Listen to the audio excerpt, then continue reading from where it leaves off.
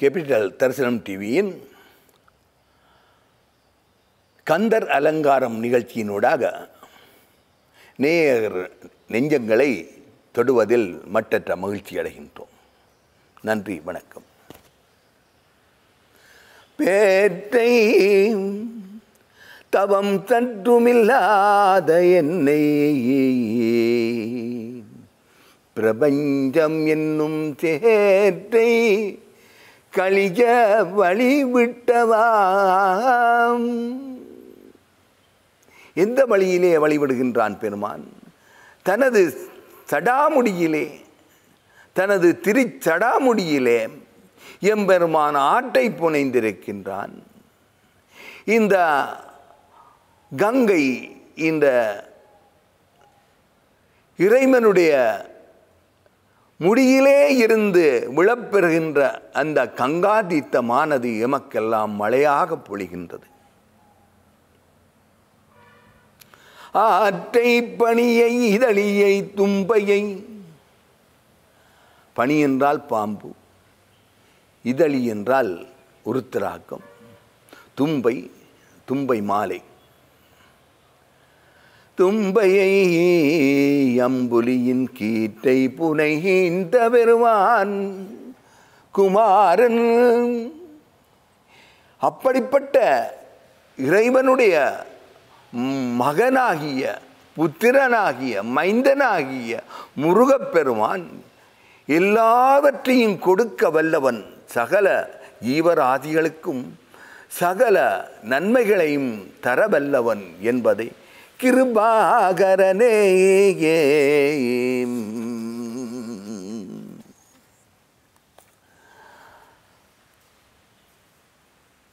ஒரு பாடசாலையிலோ அல்லது ஒரு கல்வி கற்கின்ற இடத்திலோ ஒரு குழந்தை பிழையாக எழுதிவிட்டால் ரப்பர் போட்டு அழித்து விடலாம். ஆனால் விதியை அழிப்பது கடினம், அழிக்க முடியாது.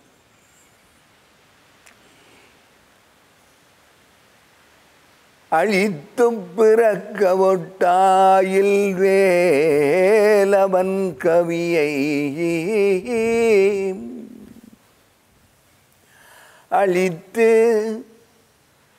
பிறக்க ஒட்டாயில் வேலவன் கவியை,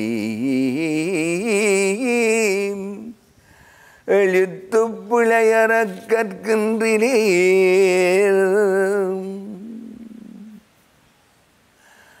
அழித்து பிறக்க ஒட்டாயில் வேலவன் கவியை, எழுத்து பிழையற கற்கின்றீர்,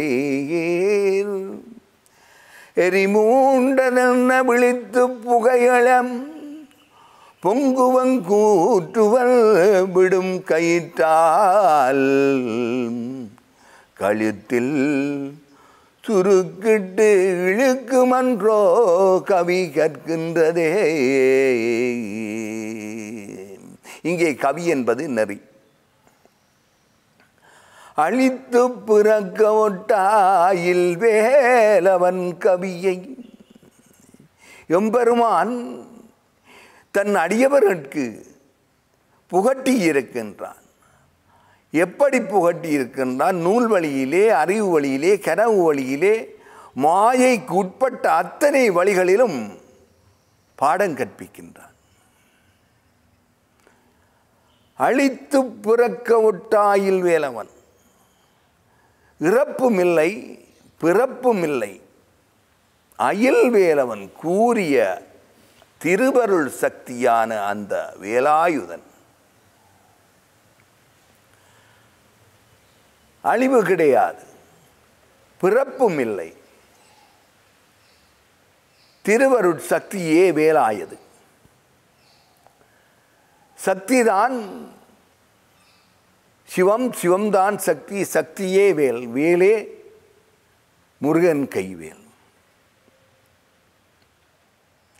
அழித்த பிறக்க ஒட்டாயில் வேலவன் கவியை,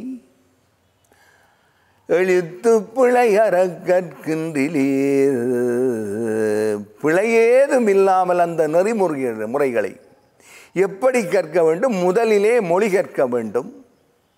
மொழி தெரிய வேண்டும். அந்த மொழியிலே இலக்கியம் என்பவை தெரிந்து கொள்ள வேண்டும். இலக்கண முறையை உபசரிக்க வேண்டும்.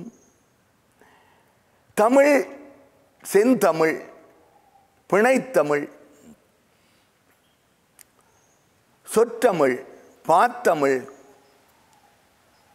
பிள்ளைத்தமிழ் என்று பல வகையிலே தமிழை புனைந்து பாடியிருக்கின்றார்கள். பல வகைப்பட்ட தமிழ், முத்தமிழ். தமிழ் என்பது மூன்றே சொல் எழுத்து.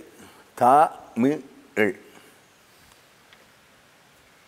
இந்த தமிழுக்கு உயிரெழுத்து 12, மெய்யெழுத்து 18. இந்த உயிரும் மெய்யும் சேர்ந்து விளைந்தது உயிர்மெய் எழுத்து 246. ஆயுத எழுத்து 1. இவ்வளவுதான் தமிழ் எழுத்து. மற்றவையெல்லாம் புறமொழி, அந்நிய மொழி. இந்த தமிழுக்கு இலக்கணம் கூறியவன் முருகன். இலக்கண புத்தகத்தை சபைக்கு தந்தவன் முருகன். சங்கத்திற்கு தந்தவன் முருகன். தமிழ் சங்கத்து தலைவனாக இருந்தவன் முருகன். முதல் சங்கத்து முதல் தலைவன் முருகன். இப்படி தமிழின் வர்ணனையிலே பெருமானின் திருவருளே நிறைவு. அழித்து பிறக்க ஒட்டாயில் வேலவன் கவியை.